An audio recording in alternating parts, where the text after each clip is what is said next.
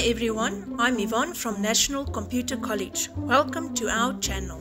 Ever wondered how many different types of computers there are and which ones suit you best? Let's break it down from personal use to enterprise powerhouses. The desktop computer. These are non-portable workhorses designed to stay in one place.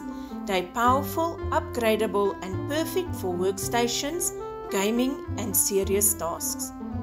You'll find brands like Dell, Apple and Lenovo leading the charge. Then the notebooks and laptops, designed for mobility. They combine portability with decent power, battery operated, compact and ideal for students or remote workers. Less upgradable than the desktop, but perfect for life on the go. All-in-One computers, a hybrid between a desktop and a laptop. These sleek machines combine all components into the monitor. Great for basic productivity, home use or any space-conscious setup. Tablets and handhelds, the smallest category of personal computers.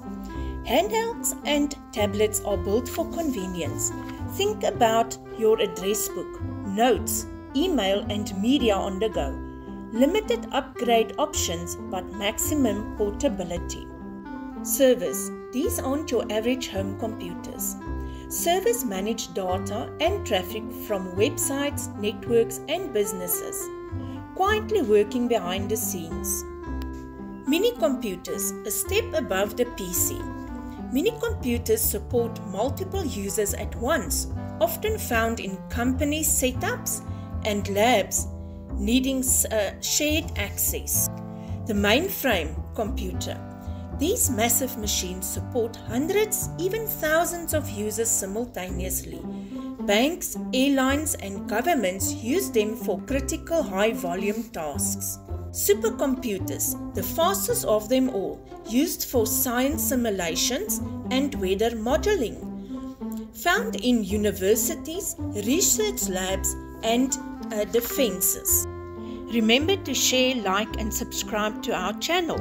For more training tips and help, drop a comment on what you have learned from today's video and tell me what you would like to see next. Until next time, keep safe.